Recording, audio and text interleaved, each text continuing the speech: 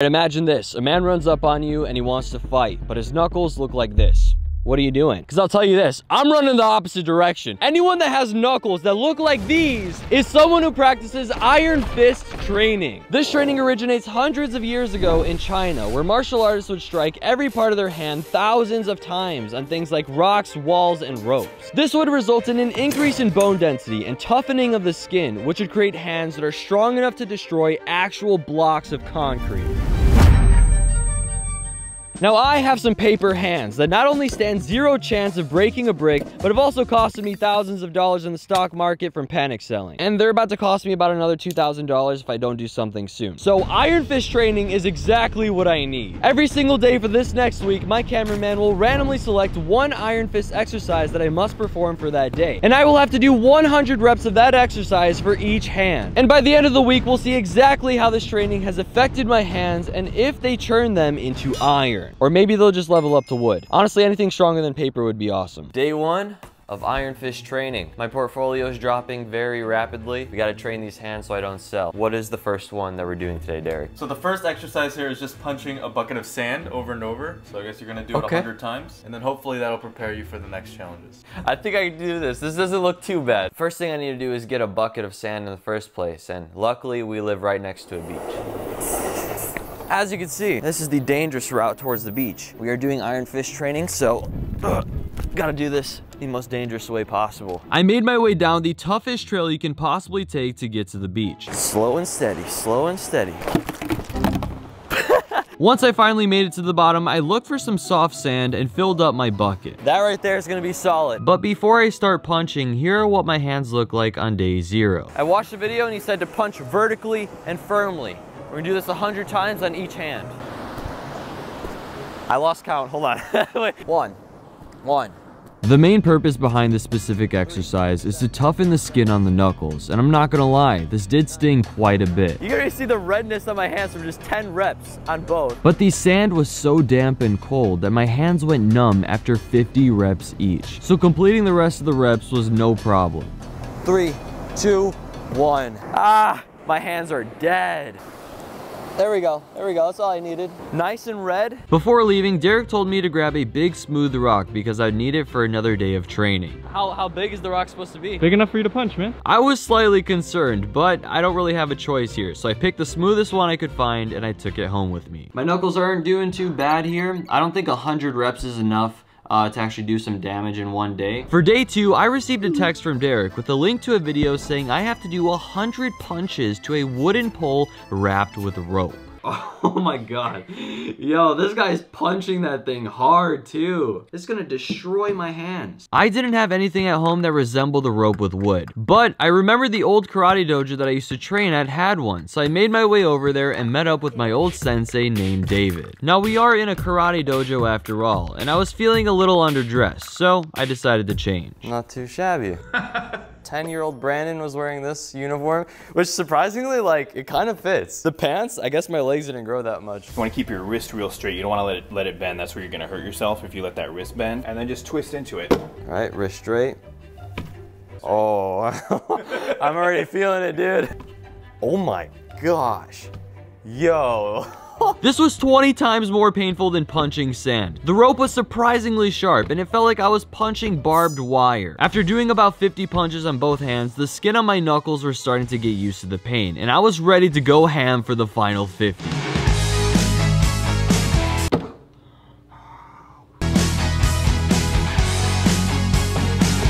Yeah, my knuckles are absolutely dead right now. 100 reps on the rope board. All right, it's day 3. Time for another session of iron fist training. My knuckles are definitely in bad shape right now. So for today's challenge, you're gonna be doing 50 push-ups on your knuckles and then 50 push-ups on your wrists. Ooh, okay, we're getting back to some calisthenics here. I like it.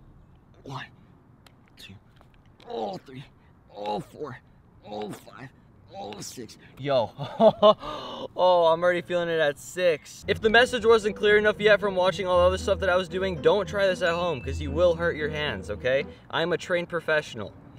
This was the first exercise that would actually increase the density of my bones and not just toughen up my skin. And these push-ups turned out to be by far the most painful iron fist exercise I had done yet.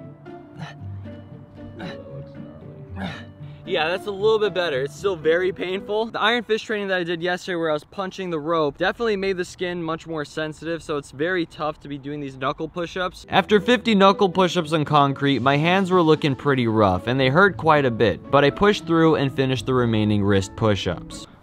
That's a wrap, baby. This water is nice and cold. This feels so good. From all the wrist push-ups, you can see the marks. My knuckles are just super red and they're starting to feel pretty tender. All right, it's day 4. You know, I am surprised. My knuckles aren't doing as bad as I thought they were gonna be today. You know, I'm already starting to feel the power of Iron Fist training. My fists feel like they're a little bit more dense than they were before. I'm gonna test it out really quick. Now, I received an Amazon package and typically I'd use a knife to open this up.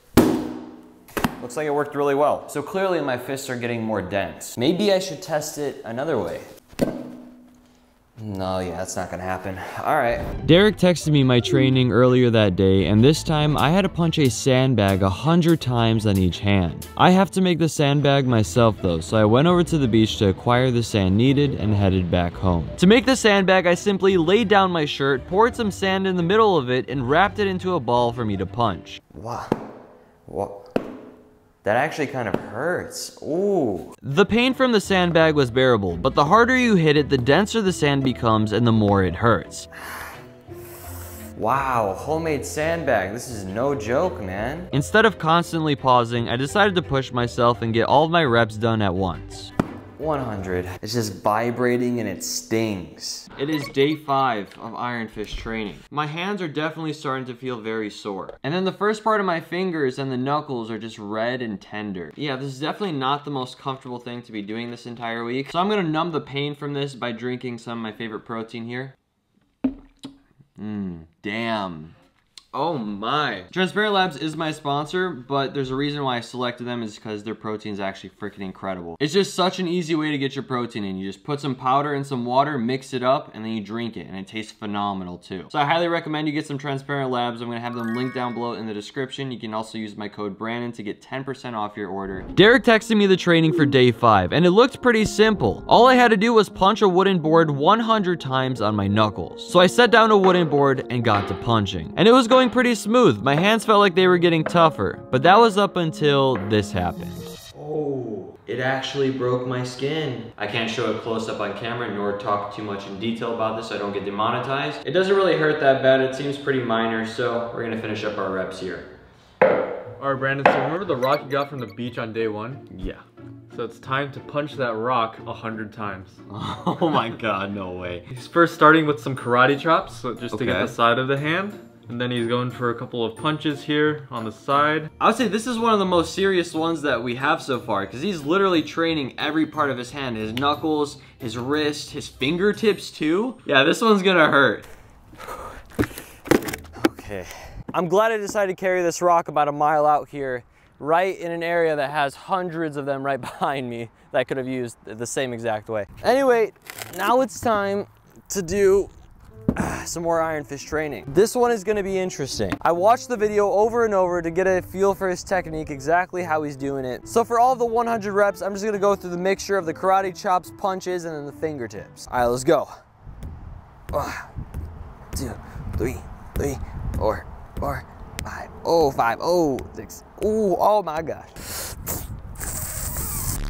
Oh my gosh, that hurts. Although it was painful, something about being outside, in the middle of nowhere, punching a rock was quite peaceful. I felt like I entered a meditative state. You know, maybe I should dedicate the rest of my life to Iron Fist training. Yeah, I think I'm gonna do that.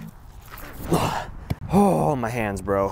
Okay. It is day 7, the final day of Iron Fist training. I got a text from Derek saying, you were punching just 1 rock on day 6. How about 100 little rocks instead? So I went over to Home Depot, bought some small rocks, and filled a bucket with them at home. My hands are in pretty rough shape. They're very sore and tender, but they are getting stronger. They feel stronger, and I've also held this entire week onto my trading position. And I'm happy to inform you all that I'm officially up $460 today. And all I had to do that was just hold and do some Iron Fist training. Now besides that, my hands actually are in a lot of pain, so I'm happy that this is the final training that we're doing. I just wanna get this over with. Let's do it. 100 reps, both hands. 3, 2, 1.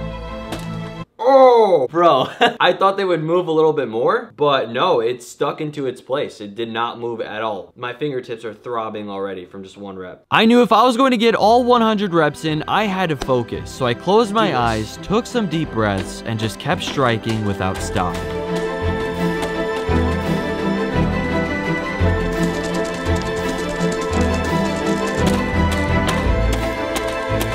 I'm holding for life. We got diamond hands. We ain't selling anytime soon. 100. Oh my God.